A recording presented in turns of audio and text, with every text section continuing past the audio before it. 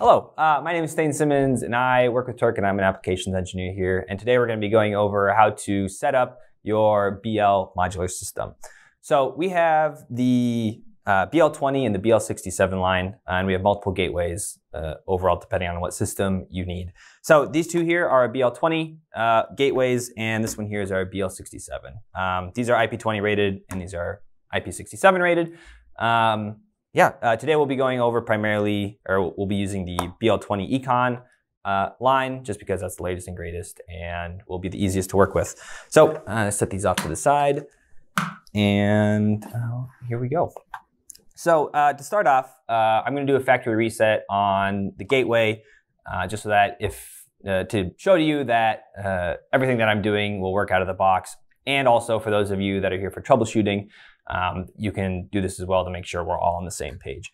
So for the Econ line, the way that we do that is, first we got to remove the faceplate to get access to the dip switches and set everything to 0. So all of them to the left as seen here. And we're going to switch the mode dip switch, which is the second from the bottom, as you can see here. And so it's going to be this one, and then we're going to set the dip switch number 6 to be on. So it's going to be the 1, 2 above it, and it's going to be, oh, come on, dip switches are a little finicky. So it should look like this. And then when we go to power it on, we will see a lot of flashing lights because it's going through some resetting on itself. So you'll see here the IOs is flashing red, and they'll all be going through different behaviors.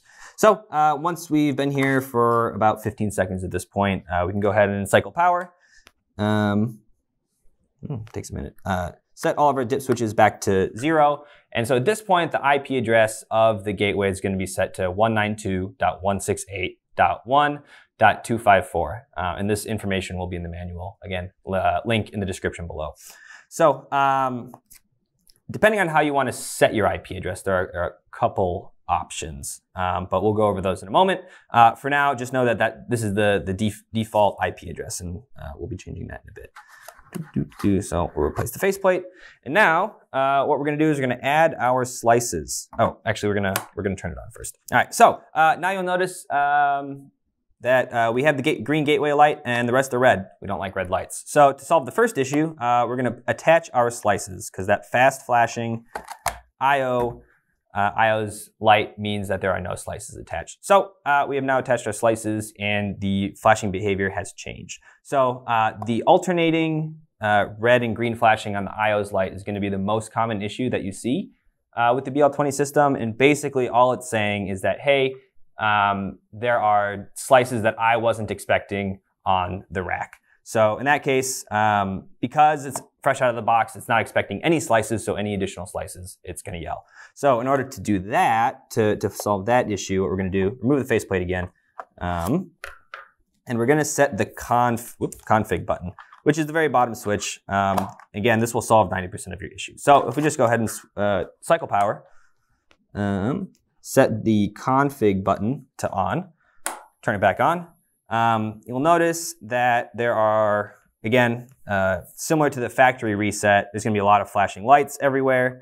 Again, the IO's light is flashing. And oftentimes, I don't know if you saw it, but all of the slices flashed red for a quick moment. Basically, it's going through its paces and verifying everything that it's doing. And when you're holding this config button, you do want to hold it for 15 to 30 seconds just to make sure it goes through all of the diagnostics that it needs to for all the slices that are on it. So it's been long enough, so let's go ahead and cycle power again. Turn that config button off. And I'm not going to put it back in because we're going to be taking it off again here in a second. And then we cycle power, and now no more alternating flashing IOs. This is good.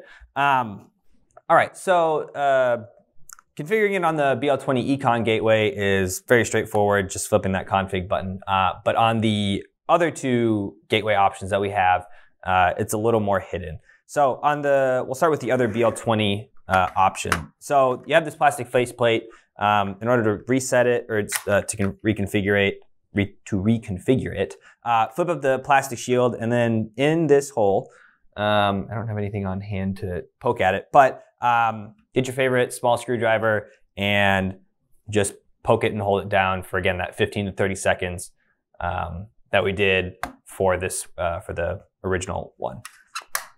And again, should make most of your problems go away. On the BL67 line, we have a similar thing. We have a faceplate here. This one's a lot more difficult to pull off because it has gaskets and whatnot on it. So I've done that already. And you just take that, lift it up high enough. Whoopsies.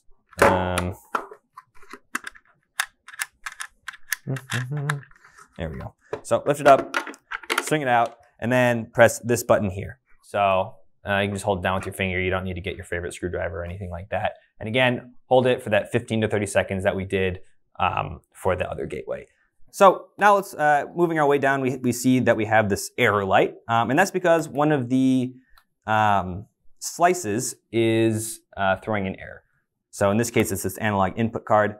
And so we can go ahead and fix that. But to fix that, we're gonna need to set the IP address of the we'll need to find and then set the IP address of the gateway. So to do that, we're going to take our Ethernet cord and plug it in. Boop.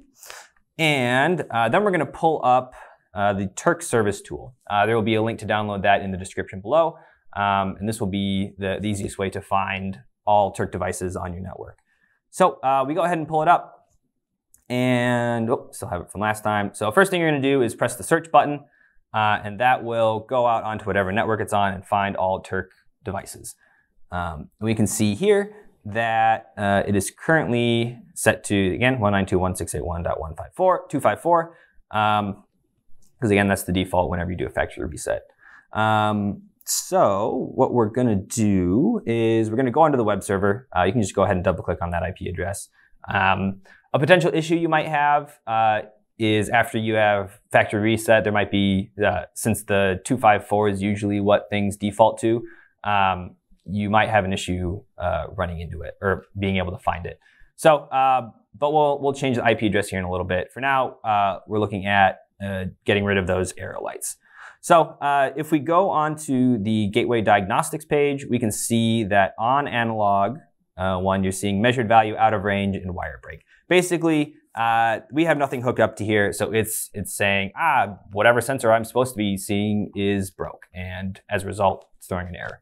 So for this example, what we're going to do is we're just going to deactivate those diagnostics to make the red lights go away.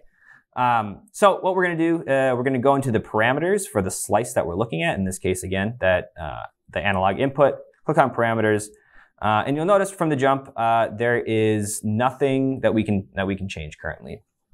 So to be able to change it, we're just going to log in as admin. The password is password.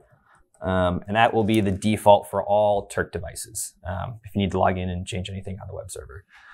So now we have access to all of our inputs. And for this slice in specific, there's a lot of different options. We won't go over those.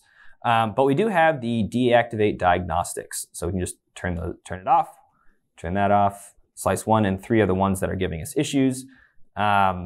But you'll notice the red lights are still on, even though I've changed the dropdown. So what we need to do is we need to push the data to the BL20. So scroll down, click submit. And just like that, the red light goes away. We have no errors because we got rid of all of the things that tell us what the errors are. Ideally, on whatever system you're using, you would either deactivate the port itself or just use it. All right, so for the final, for the final issue, we have that red bus light. Basically, it's mad because we factory reset. It's still at the default address. And now we're going to go ahead and change it and go over what the different options are for setting our IP address. So as you can see here, we have the manual open to PDF page 27. And again, the link to that will be in the description. So you can pull up this page and look at what you want. So the recommended setting for this is first setting it via PGM, and then setting the IP address via the dip switches after the fact. So to get into PGM mode, we can pull out, so for the BL20E with the dip switches, we'd set dip switches so that it would equal 4. So in this case, it would be dip switch 1, 2, 3, 4. So it'd be the 4th dip switch on here. So it would be, we need the power cycle first. So 1, 2, 3, 4. We switch that on, and then we turn the power back on. So now you'll notice, that the bus light is flashing green because we are now able to move it out of its default IP address. And on the other gateways that we have, instead of having dip switches, we have rotary dials, which are hidden under one of the plastic plates, and you'll set those according to this right here. This table is also in the manual, so you can reference it there as well. So in this case, we're setting it to PGM, so we'd set the dip switches to 500 on this one. We won't go through that, but that is the way that you'd set that on our other gateways. So now that we have set it to PGM mode, we can go ahead back into Turk Service Tools, search just to make sure that we're still looking at the right one. Oh, aha, I forgot. So it's currently now set to 192.168.1.8 because that's what I told it to do. So if you set the dip switches without setting the mode button, you're just setting the IP address to whatever value it is. So again, it can go up to 254. In this case, I just switched to 8, so it switched over to 8.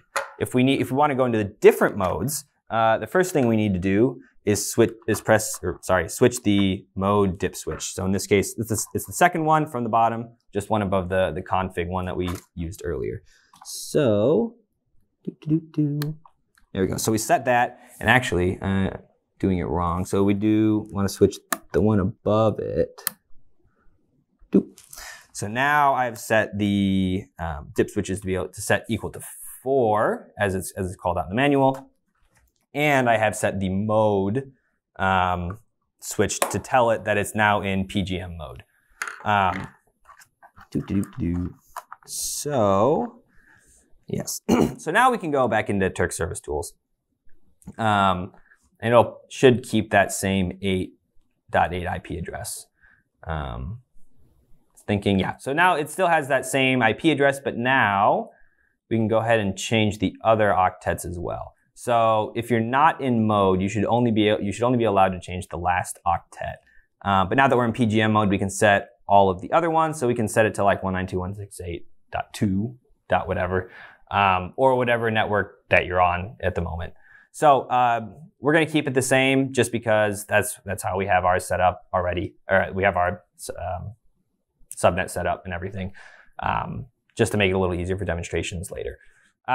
So this is where you would change it. And then, so once you've set your first 3 octets, then what you want to do is power cycle, turn off mode, and then set your dip switches to whatever final IP address that you want.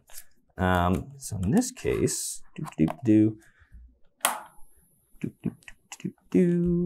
takes a little while to start up. And so now, when we pull up Turk Service Tool, you'll see that the IP address is now set to that original subnet that we would have changed to whatever you want.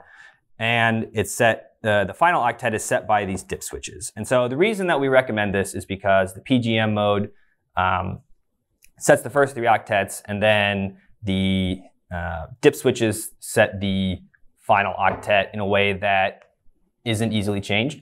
So because it's controlled, the final octet is controlled by the hardware. If you have any power cycle or anybody pushes bad configuration data to your BL20, then that final octet still isn't going to change. Yeah, so that's how we set the IP addresses. And again, there are a couple different ways to do that. You can set it via DHCP, BootP, or combination PGM DHCP if that's what you want. And again, all this is called out in the manual, so feel free to read that. And then, so yeah, we've parameterized via web server. We have gotten all the red lights to go away. And yeah, so now you should be ready to go with your BL20 system. And for further troubleshooting guides, we're going to make another video that will go over more in depth how to specifically troubleshoot either different slices or different gateways in a way that is useful for you.